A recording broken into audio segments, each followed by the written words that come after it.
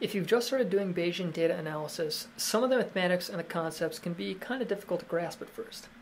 However, there's some very good tools online to help you visualize and clarify what's going on when we do what's known as Bayesian inference. Now, like with traditional null hypothesis significance testing, or NHST methods, we're trying to calculate or estimate parameters from the population that our samples come from.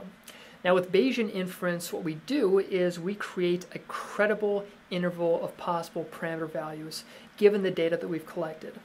To show you this, here's a web page created by Rasmus Bath, which allows you to look at this interactively. So here we have more or less arbitrary groups of data, and we're basically carrying out the equivalent of an NHST independent samples t-test. Now you can look at this for more information. These are just heights from different teams. I think the top one is a basketball team and the bottom one is a hockey team. Now if we click to start, notice that in these boxes we have burn-in samples and number of samples. The burn-in samples are simply samples that we discard from our Markov chain Monte Carlo simulation, or I just usually refer to it as an MC-MC chain, which are discarded because the chain essentially starts out in a random arbitrary location, which may not be a very good location to start out with when we're trying to estimate our target distribution. These number of samples here are the actual samples that we collect to build up our posterior distribution, which is a distribution of credible parameter values that we've calculated given the data. Now notice here this chain's been building up this whole time, and if you flip it on its side, this is this histogram distribution that gets built up. This is the posterior. And lastly, we have this 95% highest density interval, or HDI, which covers 95% of the most credible parameter values. So notice here the actual credible difference between these groups is about 0.15. We can extract any sort of, let's say, mean or mode or any measure of central tendency to describe this distribution, and we can also report this HDI. If this HDI includes, say, a null value or something that we would use to say that there's no difference between the groups, such as 0, then we could go ahead and make that claim. Another cool thing about Bayesian inference is that we can establish what's called a rope, or region of practical equivalence, around certain values. And if our entire HDI falls within that rope, then we can go ahead and actually accept that value, even if it's a null value.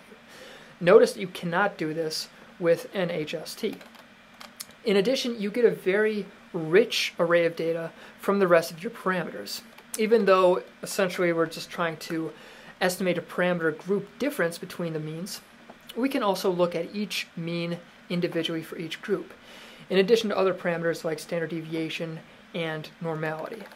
I'm not going to go through all of these, but you can take a look at these and also plot things like effect size if you want to report that as well. Notice that all these distributions have their own highest density interval in this red bar right here. So I think this is a really cool tool to just play around with, see what happens with different groups. You could add in data of your own if you have two independent groups. You can increase the number of samples, decrease the number of samples, burn-in steps, but in general, more samples is better because it will give you a more accurate representation of the posterior distribution for those parameters. So what I'm going to do next is to show you how you can do this for a simple, let's say the equivalent of a one-sample t-test, where we're just trying to estimate a group mean, and we might not have two independent groups. But notice that even with what we just reviewed, you still get estimates of parameter values for the groups individually. So hope this helps. Hope this starts to build up some of your intuition about what's going on with Bayesian data analysis. I love web apps like these that just show how these different statistical concepts work.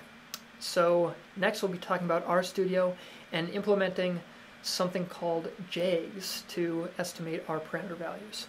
So I hope to see you guys in the next video.